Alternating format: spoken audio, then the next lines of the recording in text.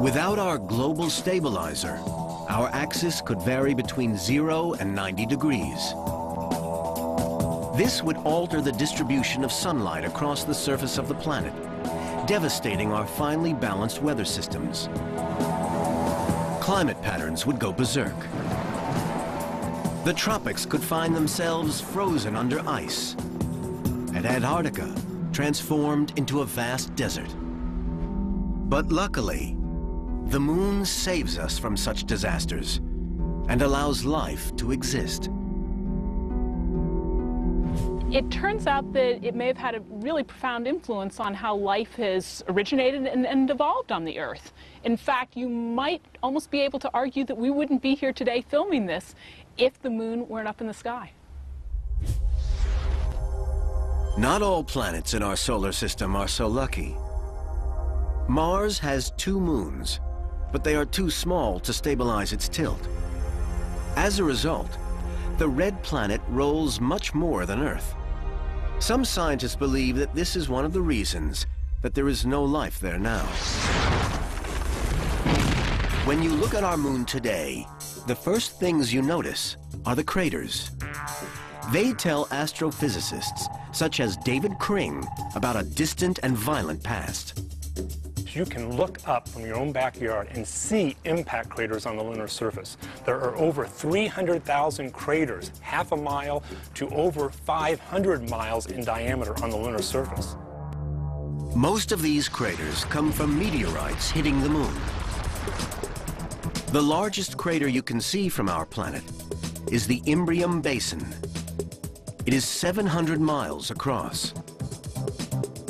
Moon craters come in various sizes, but almost all were created at around the same time.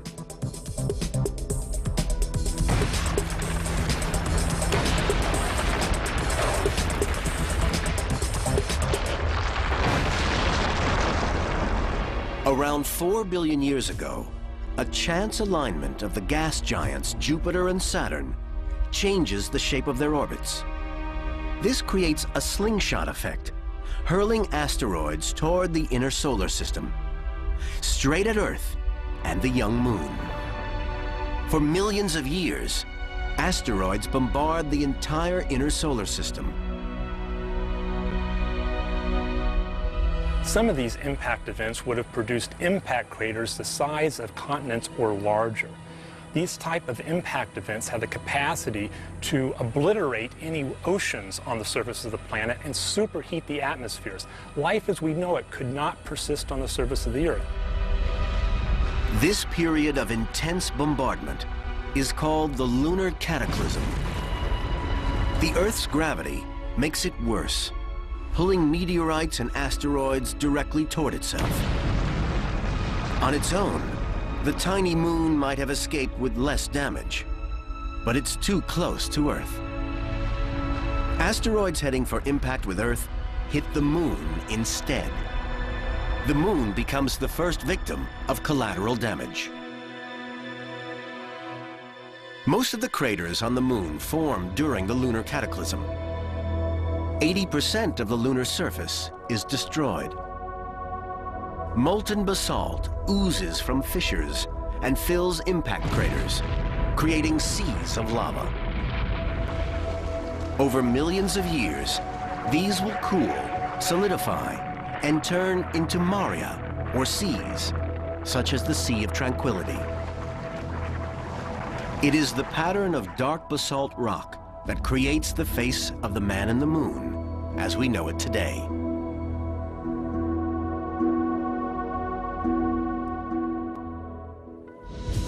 David Kring demonstrates exactly what happens to the surface of the moon when a meteorite strikes. He releases a 5-pound rock from 50 feet above a sand pit. On impact, sand is fired upwards into the air. During the lunar cataclysm, some impacts are so big that material fired upwards never returns to the moon's surface. Instead, it is propelled into space, where it is trapped by the gravity of the Earth still only 86,000 miles away. Some of these rocks hurtled toward our planet. You actually would have seen a huge plume of debris rise up off the lunar surface.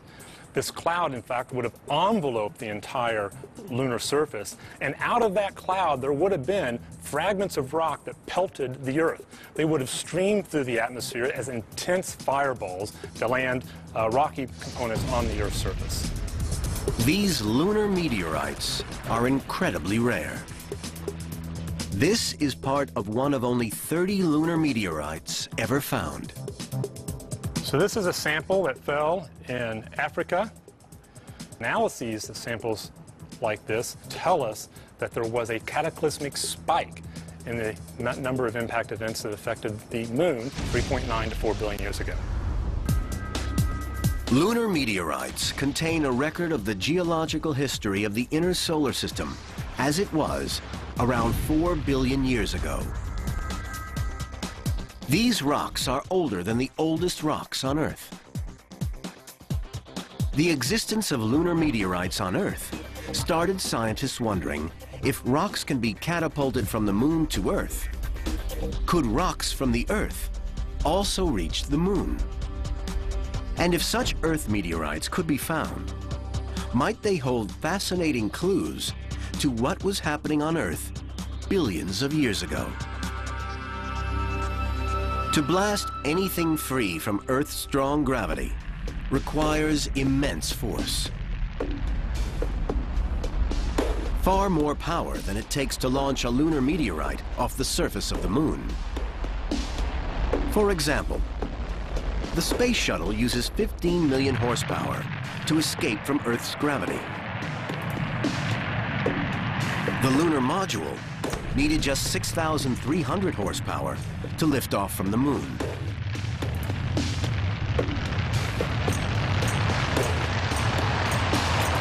But just how big an impact would it take to blast debris off of the Earth?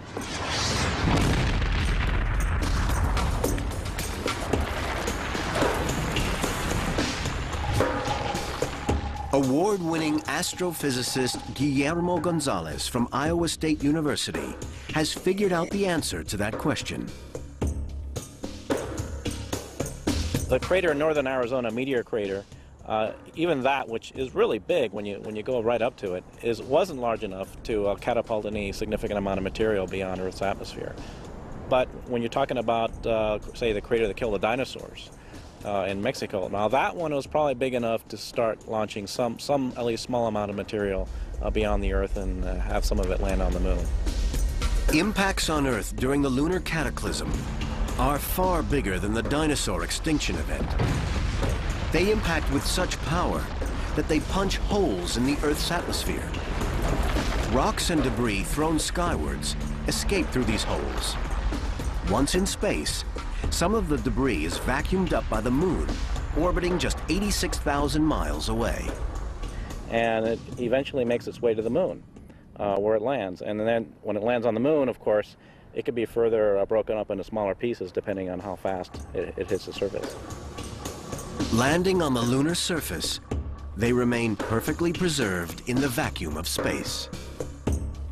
The early Earth, unfortunately, erased its early history, but it left a record of it, at least a partial record of itself, on the moon. And if we can find some fossils or at least remnants of early life in these Earth rocks on the moon, that can help us answer these difficult questions about the origin of life. Gonzalez believes that more than 1,000 pounds of Earth rock could be spread over every square mile of the moon's surface. It's the only place in the solar system that we can go to learn about the origin of life, because once the Earth rocks get to the moon, they're preserved there in a pristine form. There's no water cycle on the moon, there's no more active geology, and they get buried relatively quickly from the material from other impacts on the moon. And so they're preserved from the solar wind and other things as well. So far, no Earth rocks have been found on the moon. Gonzalez will have to wait until the next moon mission, in the hope that these priceless rocks may then be discovered. The first half-billion years of the moon's journey from Earth has been a violent one. Over the next billion years, the moon continues its escape from Earth and out into space. Its passage changes the face of our planet beyond all recognition. The power of its gravity creates tides thousands of feet high, stirring up the oceans of the Earth.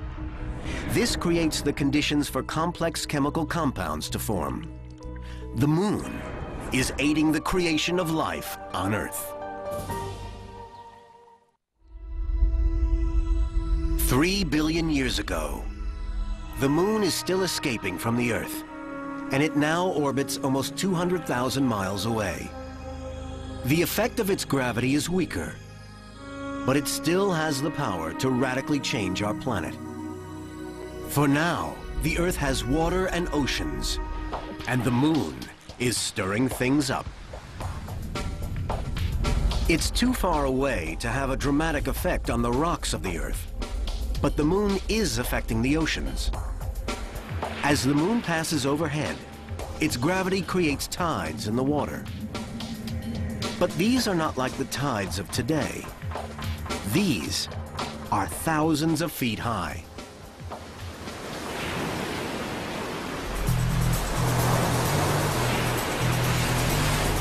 Astronomer Neil Cummins studies how the early moon affected the tides.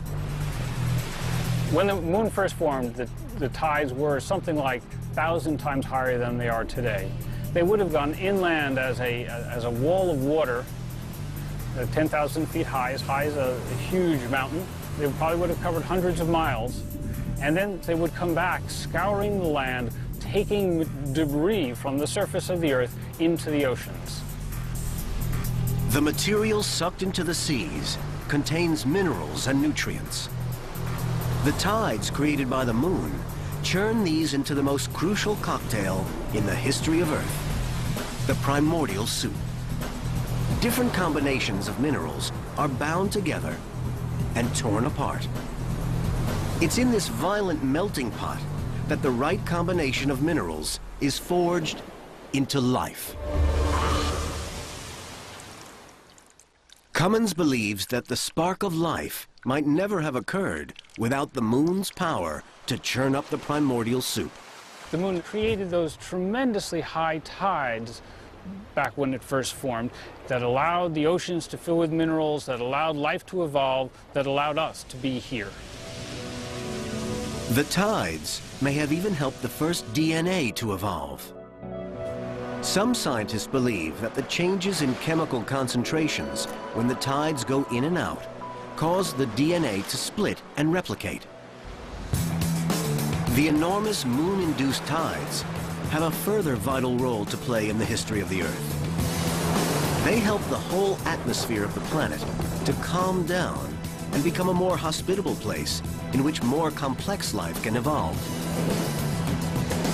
In our look back to 3 billion years ago, the Earth is a very different place. The impact that creates the moon sets the Earth spinning faster. It spins so much faster than it does now that a day lasts just 6 hours. This high-speed spin has devastating effects right around the Earth. The rotation of our planet is one of the most influential factors determining global climate. The spin of the planet creates winds and vortices in the atmosphere. The faster the spin, the faster and more violent the winds. Billions of years ago, when our planet rotated 4 times faster, the atmosphere whips over the land. When a hurricane occurs today, 100-mile-an-hour winds, trees are blown over, houses lose their roofs, tremendous amount of flooding. But in a day or two, it's gone. Things settle back to normal, people get on with their lives. Imagine if we lived on a world in which those kinds of winds were continuous. This